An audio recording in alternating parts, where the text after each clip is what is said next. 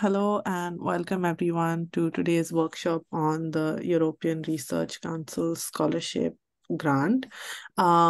Just before we begin, I want to let you all know, just like our other public workshops, this is also being recorded.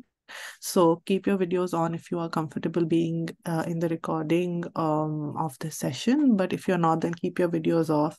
And when we move to the Q&A section, if you are comfortable being in the recording, then you can raise your hand, unmute and ask the question, or if you can just put all your questions in chat. I'd also request everyone to keep themselves on mute during the presentation and then unmute only when asked to, when you raise your hand. Okay, so as I said, today's workshop is on the European Research Council scholarship and sort of grant. So I'll begin by talking about Project EduAccess and introducing you to the panelists, and then I'll hand it over to the two panelists who will give you an overview of the scholarship. They'll give you they tell you a little bit about the eligibility criteria, what are the application documents that you require, what does the timeline look like, what is the selection process, and give you some general tips about your application and sort of how to apply and what to think of when you are applying for the scholarship. So for those of you who are joining us for the first time, we are Project EduAccess. We recognize and realize that access to higher education, leadership, and professional opportunities is a privilege that most people from marginalized communities are systematically denied through cost, information, and dispositional barriers. And we try to make all of these opportunities a little more accessible. We do this through a number of ways. We run a graduate mentorship program, we engage in advocacy, and we also do a lot of capacity building workshops and sessions in person and online. And today's online workshop is sort of part of that modest attempt. So we have two very wonderful people who have joined us today to host the workshop. We have with us Rashmi Guha Ray, who's doing a PhD in geography from University College Dublin in Ireland and is a European Research Council Scholar for 2023. We also have with us Aakeel Ahmad, who's doing a PhD in microbiology and biotechnology from the University of Helsinki in Finland, and also received the European Research Council Scholarship or grant in 2023. Thank you so much to the two of you for being here and for taking the time out on a Saturday morning to speak to our wonderful audience. I'll hand it over to you now, Rashmi. Okay, so thank you, Ms. Bao, for such a kind introduction, and thank you, Aakeel, for doing this with me. So, I'm very pleased to be doing this, and this is one of the first times I'm doing this. So, I'll begin by talking a bit about what is the ERC grant, because, a lot of people are not familiar with what entails ERC. The ERC is, part of the European Union and a grant, and it was set up in 2007. So its mission is to encourage highest quality research across Europe and support to organize, students and scholars from across the globe access that scholarship. And it funds research across field, and over time, it was initially supported by the STEM fields, like in science and technology, and that's where the bulk of its funding goes. But these days, humanities and life sciences are getting very interesting projects, supported by the ERC. It is an independent scientific council, and it also focuses on, it is supported by Horizon Europe. So it is something I've been talking about a lot. It's a group collaborative project, and it has a lot of people coming in and working together from across the globe. And so that's ERC in a nutshell. Next. So, okay. I'll pass on to Aakeel because STEM is his field. Yeah. So I would like to take an opportunity first. Thank you, Misbah, for the kind words, and thank you, Rashmi, for doing this with me. So I'm here to let you know about what's the eligibility criteria for the umbrella term STEM, which is science, technology, engineering, and mathematics. So it basically varies according to the program. So basically, the eligibility criteria, it depends on the projects that you are applying to. So you will need to have to like look at the advertisement, look at the website of the project, that what the project is demanding. So as you will all know that for any application process, for any PhD application process, you will need a couple of like things to be eligible for that PhD position. Like first and the foremost, the important one is the academic qualifications.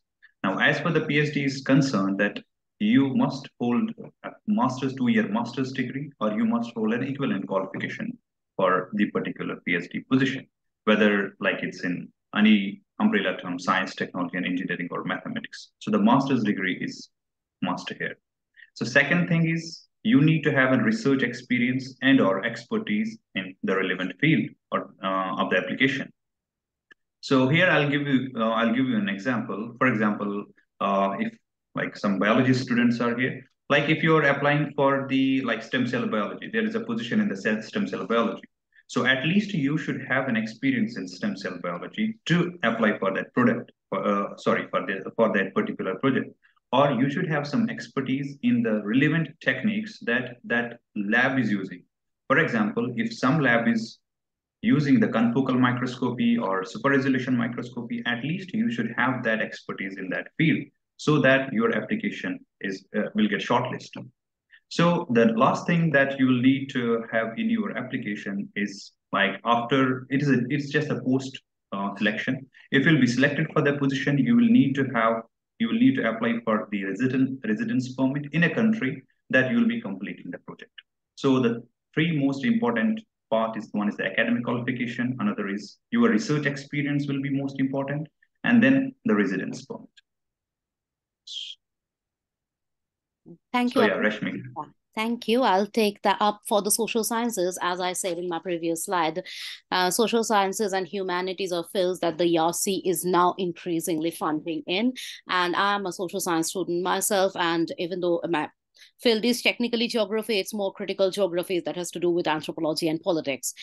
So, as Aakeel said, it's the same, the eligibility criteria often vary depending on the project you are applying to, and the team might have their different sets of interests and engagements and focal areas, and they will have their desired qualities and the required qualities of the candidate.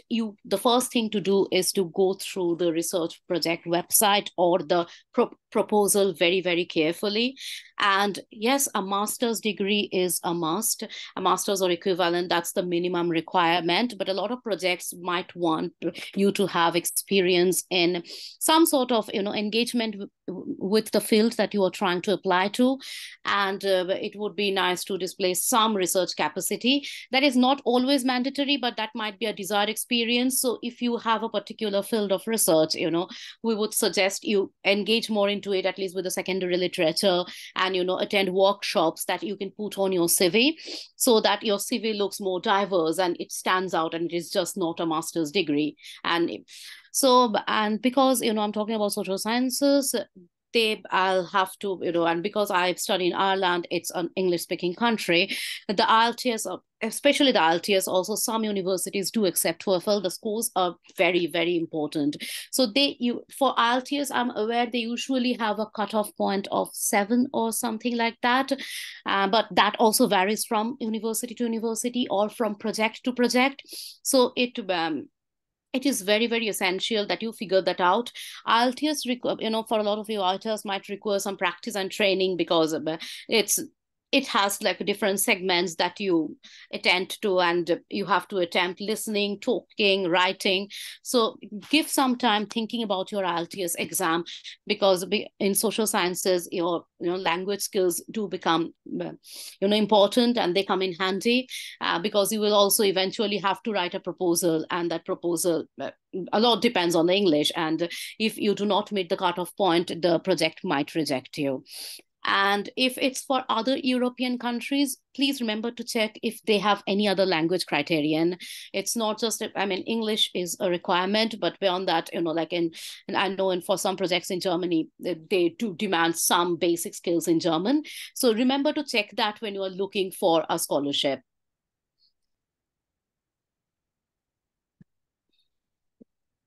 Yeah, I'll proceed with the application documents. Thank you, Rashmi. So as you can see, I'll be sharing with you the application documents that you will need to apply for the ERC or any application. Particularly here, we are talking about the ERC. So about the academic CV, as Rashmi said, it should be very diverse. So CV is like, it's the face, it's your face for the reviewer. So academic CV is the most important thing here. So it should reflect each and everything about the project that you are applying to. It also depends on the project. It also depends on the research experience that you have and the project that the project demands for. So it should include everything, your expertise, like the techniques you are expertise in, your relevant research experience, your awards, your interpersonal skills. So this is one of the most important thing over here, CV. So it should be as strong as possible. So now the second important thing is it actually depends on the call or the application or the PI, what he wants, what he demands from you. So whether he wants a motivation letter, he wants a cover letter, he wants a statement of purpose. It depends on the PI, completely depends on the PI. So mostly in Europe, so you'll need to submit at least motivation letter or the cover letter. Some may ask you for the statement of purpose, or another thing which is not written here, some may ask you for the project proposal before applying or before the interviews. It completely depends on them. So your motivation letter should reflect each and everything, like what was your research experience, what you have done, why are you interested in a particular field, so why are you interested in my lab. So it should reflect each and everything. Then another part of the application, you need to have like your degree certificates, master degree certificate and master transcripts. So here you need to take care of one thing. If your master's degree certificate or transcripts not in the English language, then you need to translate them. For example, if you are applying for an ERC project, which is in, like, for example, say Spain, if you are not having the transcripts or degree certificates in English, then you will need to translate them either in English or in Spanish. You need to check the website, you need to check the description of the degree certificates or transcripts. Or if you have already the transcripts in the English, then you don't need to worry about. You just need to submit your documents. Then the last one, the another important thing, which is the recommendation letters. You'll need to highlight your referees, for example, 2 or 3, depending on the PI, depending on the project, that how many they want. You will either need to mention them in your CV or in the application process. So now the important thing is the timeline. So basically, unfortunately, there's no specific timeline for the ERC funded projects. So it completely depends on the ERC grants. So we have mentioned here some grants, the 5 important grants, which ERC every year awards to the PIs, to the senior professors. So they are like ERC Start Grant, ERC Consolidator Grant, then Advanced Grant, Proof of Concept Grant, and the Synergy Grant. So we have mentioned the month here that in 2024, when these grants are to be awarded to the PIs or the professors or whatever. So you need to check these grants when other results are going to come, because I'll tell you an example. For example, the ERC Start Grant. So if the PI, if any lab is awarded with this ERC Start Grant, so he'll at least, as far as I know, he'll at least get 5 million euros for the next 5 years. So for that, he's definitely in need of like 2 or 3 or 4 PhD candidates or the postdocs. So he will need to hire like 2 or 3 candidates for this.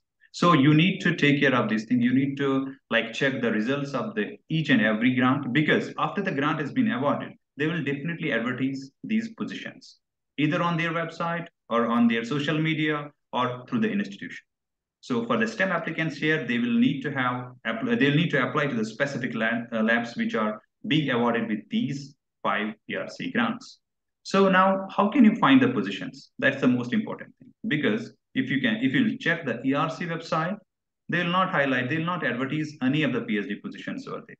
It completely depends on the awardee that has been awarded the grant, whether he's going to post it through the social media, Twitter handle, LinkedIn, whether through his own website or through the institution that is being awarded with the ERC grant. So we have, just for an example, we have here give you a link that you can check on. because we have already filtered that. We have entered we have just wrote the ERC over there, and you can find all the positions over there, the ERC granted positions, whether in science, in technology, in mathematics, in social science, anything over there. So you can find the positions over here. And then another thing, the most important one, the selection process. How does it go? So as Rashmi also said, the CV should be diverse. It should reflect each and everything according to the project. It doesn't mean that you have a CV which is far diverse like completely different from the project, what project demands. So you will not get shortlisted. That's it. That's what it is. It's very specific. The program, the research scholarship is very specific. You need to have a research experience and expertise in that particular field. That's it.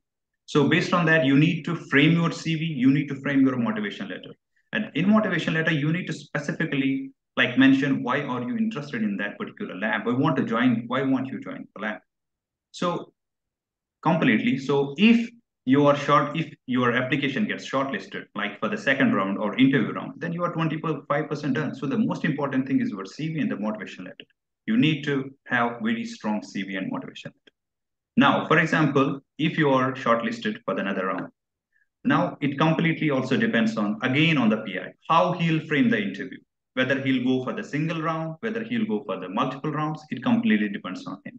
For example, if he gets like 50, 60 applicants, then he wants to filter out some students. So he'll get like out of 50, he'll take 20 students for the next round. Then out of 20, he'll want like only 5 or 10 students. Then he can have the preliminary interview. He can discuss with you some things like your background.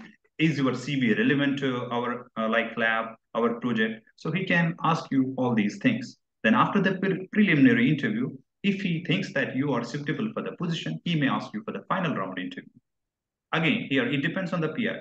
He can also go for the single round of interview, then select you or whatever, but he can also go for the 2 or 3 rounds of interviews.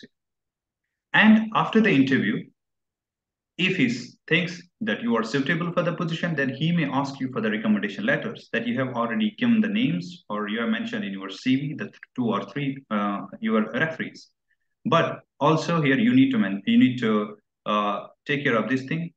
It depends on the PI, it depends on the application, whether you have to submit your recommendation letters prior to your, before submitting the application or after the interviews. It completely depends on him. So like sometimes you'll, if you are applying to like US or somewhere else, so before like interviews, you need to submit your recommendation letters. But here it depends on him, whether it's like, you need to submit the recommendation letters before submitting the application or after the interview. So at the end, if you are selected, or if you're like, if he selects you for the particular position, he will offer you, he'll send you an offer letter or an appointment letter. Then after that, with this offer letter, you can then apply for the residence permit for that specific country that where you have to do your project. So I think I'll hand over now to Rashmi. Okay, so thank you, Aakeel. That was very, very comprehensive and exhaustive at the same time, and you covered most of the things that is meant to be covered. But I will, shift the focus a bit on social science, because in social science things work a little differently. And because science is more structured in STEM fields, it's more structured, and people are used to working in groups in big labs and coming together. That does not happen in case of social science. Most social science PhDs that you will come across, you will see that they are working on their individual projects funded either by the university or by funding bodies. That is what always happens most of the time. But so a lot of people, find it confounding or surprising that there are actually collaborative work present in social sciences, and that you can come together as a team and work there. So the first and the most important thing for that is to network, build your network. And I know it sounds a bit daunting when I say build your network. It sounds scary that how do I do it? I'm sitting in a different country. How do I build my network in a completely different country? The first step to doing that is deciding on what you want to work on.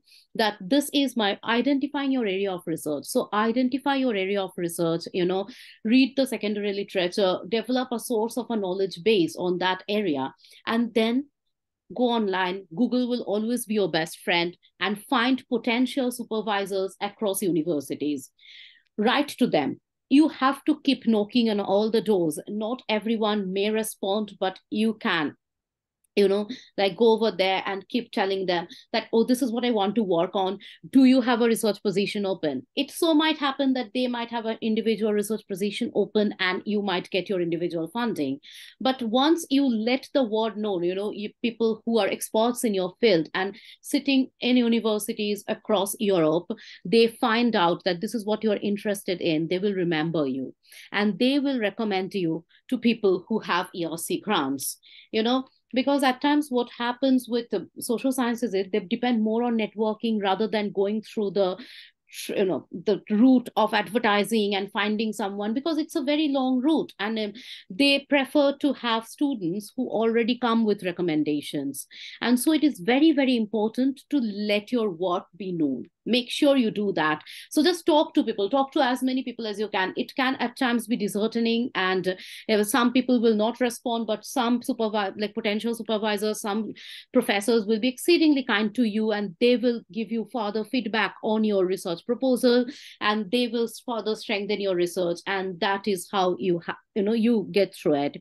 So make sure you get the word out. Do not just keep it to yourself and keep looking for positions. Talk to people. That will be your network. They will support you even after you get your PhD. Suppose you are accepted in a particular project and you know what to do. So these projects usually will be related to what you are interested in. And I'll give you my example. I was always interested in political behavior and informal labor in the context of India. And then, when I started looking for PhD, I spoke to hundreds of people across, in the UK and as well as Europe. And that is how I found out about the particular project that I'm working in, which works on a very, very similar field. So this is how things also happen. So remember to get the word out. Do not be shy. Just talk to people, write to them, and believe in yourself that you are good enough to do that. And also the cornerstone of an ESC project is group work. And as Aakeel was talking about it, the lab is the fundamental part of what you're doing. And while it's very acceptable in STEM, because you know what a lab entails in STEM, in social science, a lab is more ill-defined, it's more vague, but it's your co-working space. You will have people coming from different projects, 2 or 3 PhD, and you have to keep in mind that it is collaborative. You are not competing with them over there. So all of you together are, you are part of the knowledge production process. You are coming together, you are working as a team. So you will do your individual research. So you will also be focusing on collaborations. And by the end of your research, you will have collaborative articles as well as individual pieces. So remember, when you're writing your CV, when you're highlighting your research area, also remember to talk about your team building experience, like teamwork. If you have some prior job experience, that's excellent. You can, excellent that you can talk about teamwork in that case. In case you don't and you are fresh out of masters, highlight experiences where you had to have teamwork done, because that will make your CV stand out. Because most ERC principal investigators in social sciences that I've met, they harp on that teamwork. And yes, as I keep saying, keep focusing on the secondary literature, read a bit. When you talk to people, display that knowledge, that you are aware of what you want to do, and you're aware of the research that's happening in your field, and you are aware of, the gap in literature that you would want to focus on. It does not have to be absolute. It does not have to be really, really strong. You are just starting out. They will not expect a really high standard out of you, but they would want you to know that you are motivated enough to research. And so display that motivation anytime you approach any potential supervisor or any principal investigator. I think, yeah, that's about it. And these are very important things for. Yeah, Rashmi, I'll just add. That's a great thing you said that about the teamwork. That most PIs, they prefer the teamwork over here. And what I also experienced from my PI, what he said that I just he said that most of the candidates, they wrote something on the CV and they don't know about that thing. So that's the most important thing. If you are writing anything about the CV, anything on the CV, anything on the CV, you should know each and everything about that. I'll just give my example. When I was interviewed by the interviewer, So there was a panel interview, and I don't think there was a single thing on the CV that they didn't ask me. Each and everything they asked me. So he said that when I interviewed like a lot of candidates, they were writing on the CV, but they didn't know about that thing. So you need to be very specific. Don't worry if you don't have so much of experience or so much of expertise, but write only thing that you know that you can defend over there. That's the positive thing about the application.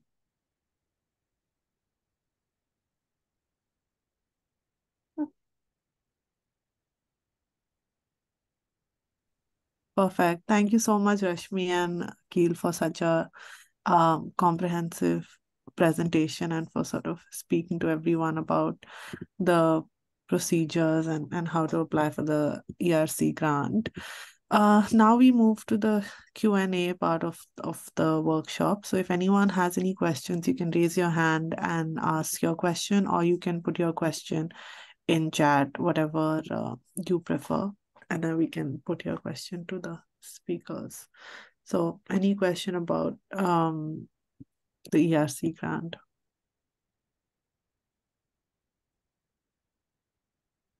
Yes, Aisha, go ahead. Hi, so I was just going to the website for the ERC, and I was looking into various grants, and under the heading of who can apply for starting grant, it says researchers of any nationality with 2 to 7 years of experience since completion of PhD, etc., etc., etc. So I just want to understand it since completion of PhD. What does that mean? Am I reading it wrong, or what I'm understanding is after you complete your PhD is what they're trying to say?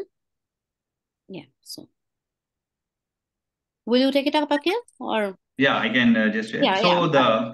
the grants I have mentioned, it's for that's what I said. These grants are awarded to the PIs, not you, because there is no specific timeline over there that they'll just say that the PhD positions are open for the ERC funded positions. So Yeah. these grants are for the PIs. So when PIs are granted, awarded with these grants, then you can approach them for the PhD positions. So these are not for you. These are just an example when you can have a look when are the awards are granted. These grants are awarded to the specific PIs, not for the PhD candidates. These are for the PIs only, all the grants.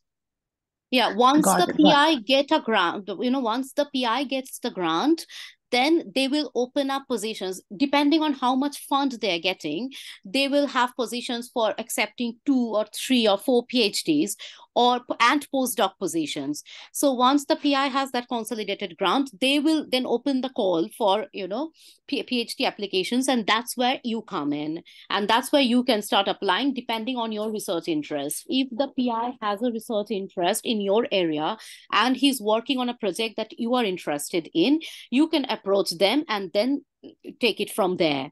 Is that clear? Yeah, thank you so much. That was helpful. Thank you. Welcome. There's one question that came to my DM, which is that is IELTS a requirement even in STEM applications, IELTS or TOEFL, like the English language test? And secondly, is there a possibility of getting a waiver on the test? Okay. So yeah, I would have mentioned, I should have mentioned in the eligibility criteria. So it completely depends on the institution then. For example, ERC is awarded to the specific PIs, okay, but not to the like institutions. So like not most of the, some universities, what they do in the English proficiency test. So they'll say if you are like, if you have a degree or certificate from specific countries, then you don't need to have the specific test. For example, I am here in Helsinki. So there was a one specific criteria I need to submit the IELTS or some TOEFL scores or whatever. But they have just updated this thing this year that if you have a degree from a specific country, then you just need to show us that it's mentioned on the transcript that your instructions were in English. So that's some, but most of the universities or most of the institutions in STEM, so they will require English proficiency test, like Rashmi said. That's the thing. But also it depends on the institution. And as for the waiver, as Aakeel said, it does depend on the institution. They might accept if your medium of instruction, your previous medium of instruction was entirely in English, as that happens often in India. They might agree to that, but it depends on the PI and the institution. But that might not happen. They will only accept degrees. Like for me personally, for my PhD, I didn't have to sit for an LTS, but that's because one of my masters is from the UK.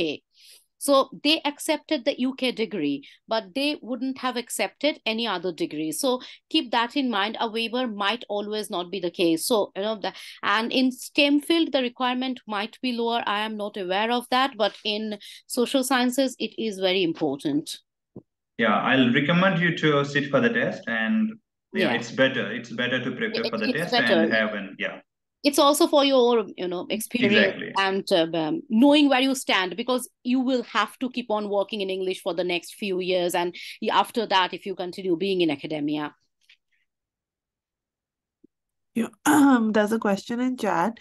So we linked in the PPT where you can find PhD opportunities. Is that the only resource? And I mean, you can find social sciences opportunities there as well. But are there other places where you can find these PhD opportunities? Is it for social science? This is something Aakeel was talking about. Is the same for social sciences. You have to, it depends completely on the principal investigator. It depends on, they might give out the call on X, like erstwhile Twitter, and you might find it from there. The call might be on LinkedIn, and you might find it from there. Or it might be on accounts like, I don't know if, here you have something like job profiles like Indeed and all, they might just give it out over there. Like for the UK, you have something like jobs.se.uk, but that doesn't work for Europe. They might have something like that. But as I kept on saying, there is no one particular website or social media where you can get it. And that is where the importance of networking comes in. Talk to people so that people are aware. And then the more people you talk to, the more aware you will be of such grants being granted, and people like experts in your research area getting those grants, and where that you can be part of. So begin networking like today. That is the most important thing. Talk to people, find out, what you want to work on. It sounds daunting, but once you get into the process, it really is not. It is just a process. Perfect. Thank you. Azhar, do you want to unmute and ask your question? Hello. Thanks for the section, ma'am. So my question is, I have started my bachelor's in biological science, that is the biotechnology. Then I did master's in environmental science. Now I feel like I wish to get into the biotech itself. Like, can I it means that do I need to go with another master's in biotech, or can I with this two degree is it enough to directly go to the PhD? Yeah. So sorry, Azhar, your master's is it? You have done master's in Environmental science. Okay. So basically, as long as you have the experience in the relevant field, it doesn't matter whether you have a master's in biochemistry, botany, zoology, environmental science, anything. As long as you have the relevant experience in that particular field, for example, if you want to go to the cancer biology or neuroscience, as long as you have the particular experience, don't worry about it. You can directly apply for the PhD for a particular project. Yeah. So for that, Yes. what you can do, for example, if you have completed the master's and if you want to go to the cancer biology or neuroscience, you can have a little experience before applying to the PhD in that relevant field, so that it can help you for getting selected in that particular position. Got it. And one more thing, like for this funding, like ERC funding, there are many fundings like available all over the world. So like is it specifically that the PI will look for the age bars for the students? Like, is there an age bar for the student to apply for this particular course? No, right? No. Take me an example. Don't worry about it. Me too. There's no age bar here. Absolutely, ma'am. All right. So there is no age bar for getting to the PhD. Okay, I get it. No, But is there any age bar like moving forward, doing the postdoc or in the jumping to the industrial career? as No. long as you are interested in doing science, don't worry about the age. You can start your PhD even at 35 or 40. Don't worry at all. I did. Okay. Thank you. Perfect. There's another question that has come to my DM. So I'm just going to read it out. I've already found 4 supervisors across Europe who are ready to supervise my project. Last year, I applied for 2 grants but failed. This year, again, I applied for 2 fundings under 2 supervisors. So is there a possibility that I can ask my supervisor to apply for the grant with my project if he is interested in the grant? No. Uh, while we say it's collaborative, I don't think it would work that way, because the supervisor would need more, interest, motivation themselves, and they would also need more resources for themselves to be able to apply to the grant. So if they're not interested in the grant, like for postdoc, that often happens that you can, come together and apply for a collaborative grant. For a lot of grant that works, but for PhD, I don't think that is a possibility.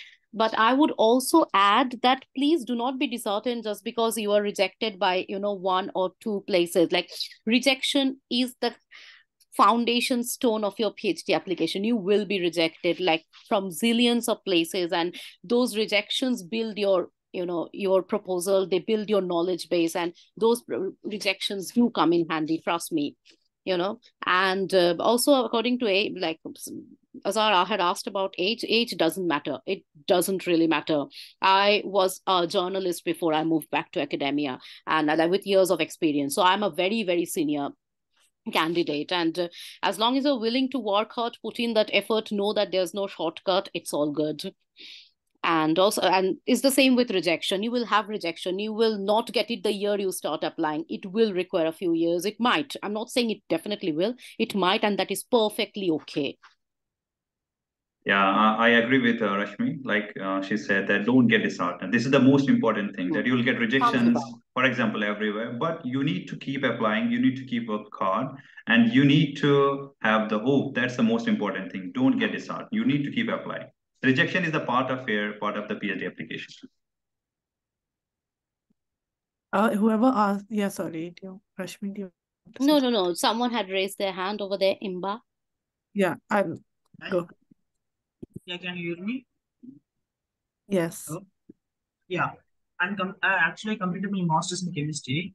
Currently, I don't have any questions in ERC. I have a question regarding the Marie Curie fellowship. In that one, there is a thing called joint PhD, where 2 years of the PhD is from one university, and also 1 year of the PhD is from another university. It is called some joint PhD. Is it okay to get the joint PhD degree? Do you know anything about Marie Curie fellowship? I know very basic things, but no idea. Should be fine. No idea. Sorry, it was not clear to me. Actually, the voice was breaking. I think they're asking about the Marie Curie scholarship that's given in Europe. I don't know if it's across Europe or if it's just in It's across Europe. Europe does have Marie Curie, yeah. but their scholarship structure is completely different. It's not like, I do not have much knowledge of it, but it should be okay. It should be fine. Yeah, we will Even conduct. about the Marie Curie, I'll tell you, like, there are some institutions which like, for example, they open the call for the PhD positions. There are, like, for example, they have 14 positions. So out of 14 positions, they may say that, or they may advertise that couple of positions are Marie Curie positions. That's what I know about, is because there's one of the institutions in Spain, Barcelona, that's called the Institute of Research in Biomedicine. So every year they open the call for like PhD positions, 7, 8, 10, 14, depends on the positions they have. Then out of those 10 or 12 positions, there are like couple of positions they mentioned that they are for the Marie Curie. So it would be maybe like that, I guess. I don't exactly know what the thing. We will conduct a session on the Marie Curie's fellowship. I think it's called. It will be very useful. Yeah. There's a question in chat about your home cities and countries. On Ireland and Helsinki, are they hospitable countries for a long journey like a PhD? Sorry. Okay, I'll take this up, and then I will Aakeel can talk about Helsinki because I have no idea about Helsinki. Ireland is a lovely country. Yes, it's very friendly, and they are, as you say, hospitable. The people are lovely, but having said that, if you are leaving your home country for the first time and you are moving, to another country, so it will require a lot of adjustment, and you will also have to be aware of the visa procedure. Aakeel did speak about the residence permit. The visa procedure comes before that. And, as Indians, we do require study visas to almost every country. And that is a long drawn procedure. But after you are accepted, to your project, after you're accepted to your PhD, whatever. And this applies to any PhD that you want to apply to. And, the visa procedure can be a bit tedious. But Ireland is a beautiful country. It's a lovely country. The people are friendly, and I personally love it over here. I've lived in both the UK and Ireland, but I also found UK quite friendly. I think being part of a student community is a privilege. So no matter where you go, I think it's a privilege. No matter how old you are, no matter what your previous experiences are, no matter where you come from, because it's not just the country. You will have peers, colleagues, friends, from across the globe, and you will come together. In my lab, I work with my supervisor is from Brazil. I work with other people from Brazil, from the Philippines. My closest friends in the in my school, one of them is Chinese, and so and one of them is Ecuadorian, and it's so diverse. It is that diverse experience that makes you who you are, and it is an integral part of the PhD journey. And I'm sure that's the case with all countries, that people from across the world come together, and you are working, you have similar research interests, so you learn from them. They're there to support you, and even if it's not similar, you will have areas where you struggle, and they will be stronger in those areas, and they'll come together. And so, yes, I think all countries are hospitable that way, because all student communities are hospitable. We are not working 9 to 5 jobs. We are not corporate workers. We are students, and it doesn't matter how old we are. We will always be students and part of the academic community, which I think I have reasons to think positively about too. And then Aakeel, what about Helsinki? Yeah. So as Rashmi said, I agree that the diversity is the most important thing in a lab. Okay, you will have like one from the Middle East, one from the West, one from the Asia, everywhere. So it's the most important thing for the lab, for your development, for each and everything. That's how the lab works. So as far as the Finland is concerned, that you might have already like seen the happiest country in the world. Why? Because of everything is soft here. The work is so soft, so smooth that you won't find it like you are doing a PhD over here. Literally, because as we like, I have done a research experience in India. So what's our habit that we stay in the lab for the whole day, for the whole night, even for like 12 hours or 13 hours. That's not in the case in the like Finland or other European countries, I believe. So like you won't take it as a PhD student. It's like a job, yeah, and you go that PI has given you some work, you have done it, and that's it. That's it. Whether you will work for the 2 hours or you will work for 4 hours, 5 hours, 6 hours, nobody is going to tell you here. And the weekends, you don't need to come here at all. You don't need to. That's it. So the best thing is that your mindset, your mentality, you don't get pressurized each and everything in the at least in the PhD, because you are a researcher, you are going to be an independent scientist. So Helsinki is by far, I think, one of the best in this case, because I think for every 2 months, your PI will ask you if you have any problem, if you have any problem, if you are suffering from something. They are going to like take a feedback from you if you need anything, if you are facing any problems in settling or whatever. And yeah, it's very hard. Like Rashmi said, that when you are coming out first time from the India to any other countries, it's very hard to get settled. That's what happens with everyone. If like when you are coming for the first time, so it takes time to settle down over here. But as time passes, you get settled. There's no problem at all. And I think Europe is one of the UK and Europe is one of the best for doing the PhD, as far as I have experienced so far. Absolutely. No, I completely Yeah. agree with that. UK and Europe are the best places for your PhD. Absolutely.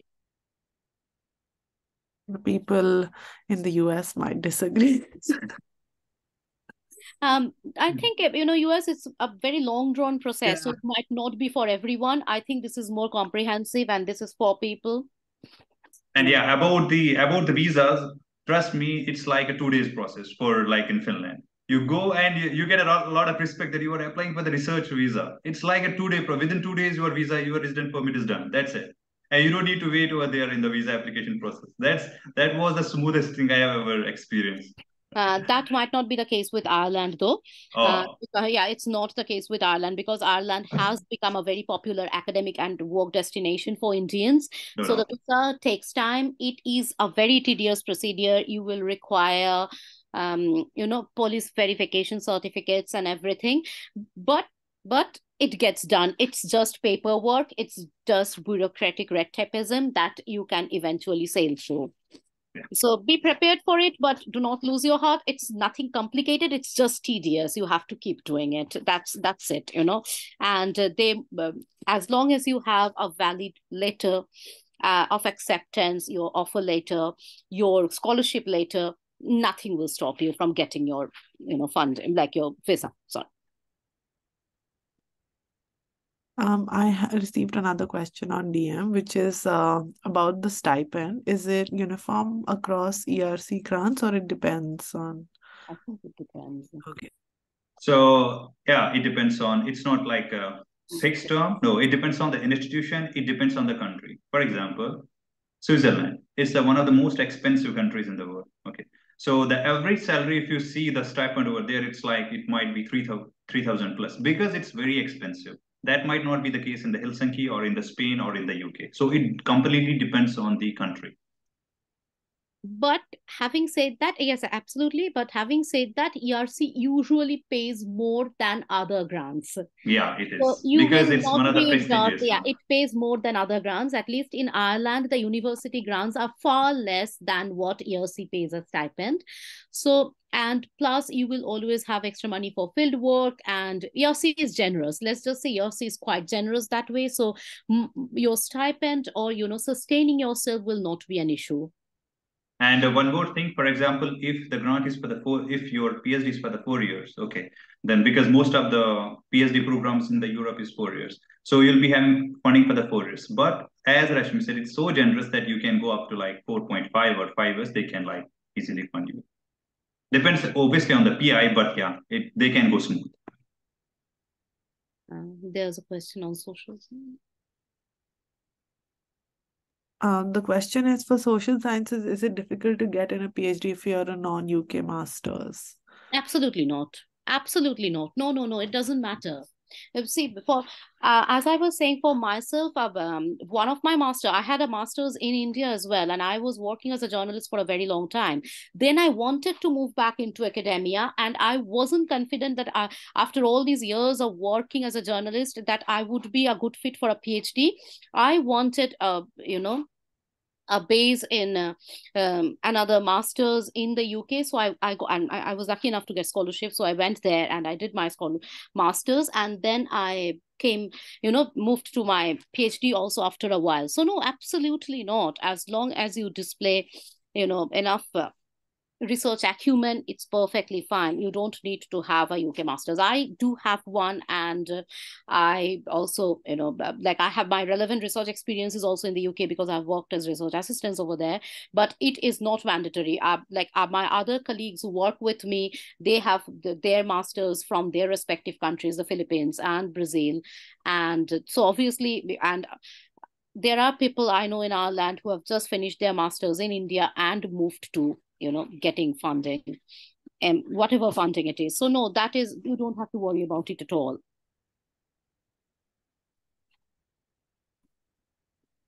I think there's a question for you, Aakeel and chat. Yeah. I did so how did okay, I'm taking biotechnology. Can I apply for the MD or PhD?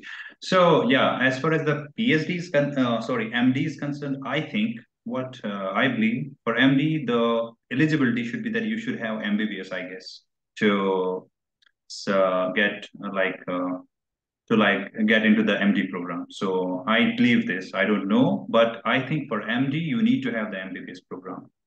So for PhD, there's no problem. You can have MTech in biotechnology, you can have MSc in biotechnology. There is no problem at all. Even if you have BSc or like a bachelor's degree for like if you have BTech, which is for 4-year program, they can also like consider that thing. But for MD, you need to have the MBBS pro. You need to have the MBBS. That's the important thing, I guess.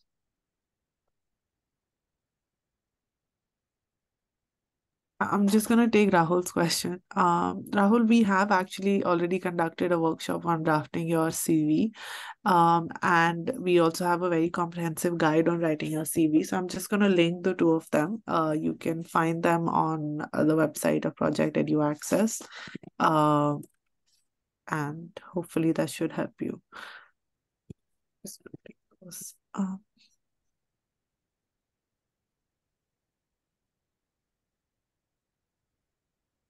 Yes, Mukarram, go ahead. I have a question.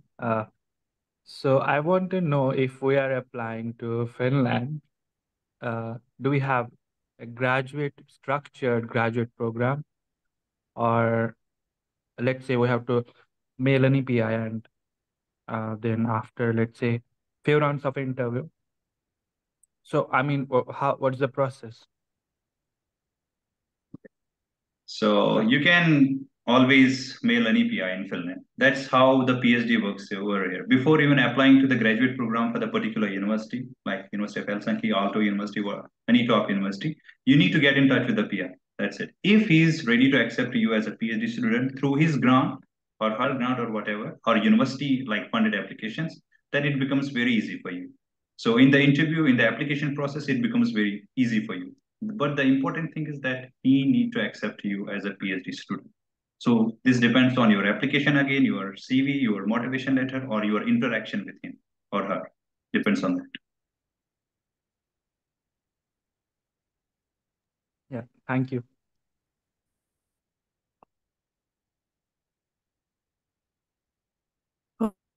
Perfect. I mean, we're also right at the end of the hour. So if anyone has any questions, now would be the time to ask. Or if there's any question that was put in chat but has been unanswered, please put it up again. You can also send it to me via DM if you feel more comfortable doing that. But okay, it seems like that's about it. Thank you so much, everyone, for joining us today. I am just putting a link to our YouTube channel, which is where the recording of this workshop will be uploaded. So in case you joined in late or you missed a certain section, you can sort of have a look at the recording. And we'll also upload the PPT that we use, so you can have a look at that as well, just in case you weren't able to follow during the presentation. And I've sent the link to the page that Aakeel had spoken about, where you can find PhD opportunities. But once you have the PPT, you'll also see it hyperlinked there, so you can just have a look there. And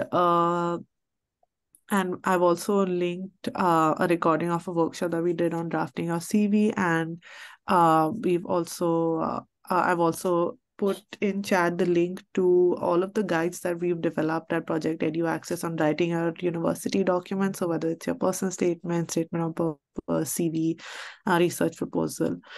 And if anyone has any doubts and you are not a mentee at Project EduAccess, please feel free to reach out to us. Rahul, I'm putting an email ID in chat. Please reach out to us on this email ID, info@projecteduaccess.com, and we will respond to your